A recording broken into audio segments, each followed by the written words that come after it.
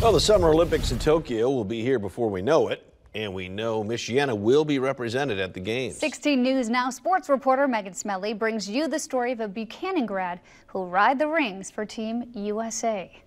Last week, Hannah Roberts became the first American to qualify for Tokyo in BMX freestyle. Now the next goal is to get on the podium. If she gets there, she could be the youngest American cycling medalist since 1912, and she's more than ready for that challenge, more than a century in the making. It's legit my life. It's the only thing that I think about. For 10 years now, Hannah Roberts has poured blood, sweat, and tears into her riding. She grew up riding at the Kitchen, owned by her cousin, former BMX pro Brett Banasewicz. I knew no matter what, I wanted to make it a career. But early on, Roberts suffered an injury that could have ended her career before it took off. I broke my back when I was 10. Even as a kid, Roberts was determined that this was the sport for her. I mean, I told my dad while I was still laying there, I was like I'm gonna keep riding, and my mom's like freaking out. But it was something that the BMX community is like nothing else. Like, we always have each other's back, and they're all so supportive. So just to see that, I was like, yeah, this is for me. And it is. At just 18 years old, she's already a two-time world champion. To see all that hard work pay off and to have my favorite people around me was like unlike anything else, and I'm super blessed that they were all there. And she really needs that support network. Hannah's training to become an Olympian is no joke.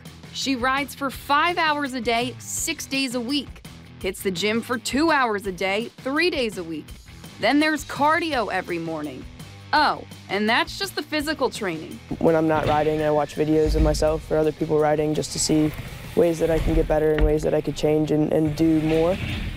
So it is a full-time job, and it's everything to me. Now Roberts hopes to take her talents to new heights, reaching for the gold in the red, white, and blue. Just to wear USA on my chest, no matter what, it's a huge honor, but showing it off on the Olympic stage, on the biggest sports stage in the world is like, it's everything that I've dreamed about. I mean, I've always wanted to go to the Olympics. To wear it, to actually accomplish a dream is something that you can't even describe. It's going to be crazy. BMX race has been in the game since 2008, centered around speed on a racetrack. But this summer in Tokyo, Hannah's event, BMX Freestyle, will make its Olympics debut. For us, it's a minute run. We do whatever we want trick-wise and try to use the course. So there is a lot more freedom, and it's not just about speed. It's about speed and style and height and tricks and everything like that. Wow, that's so sick.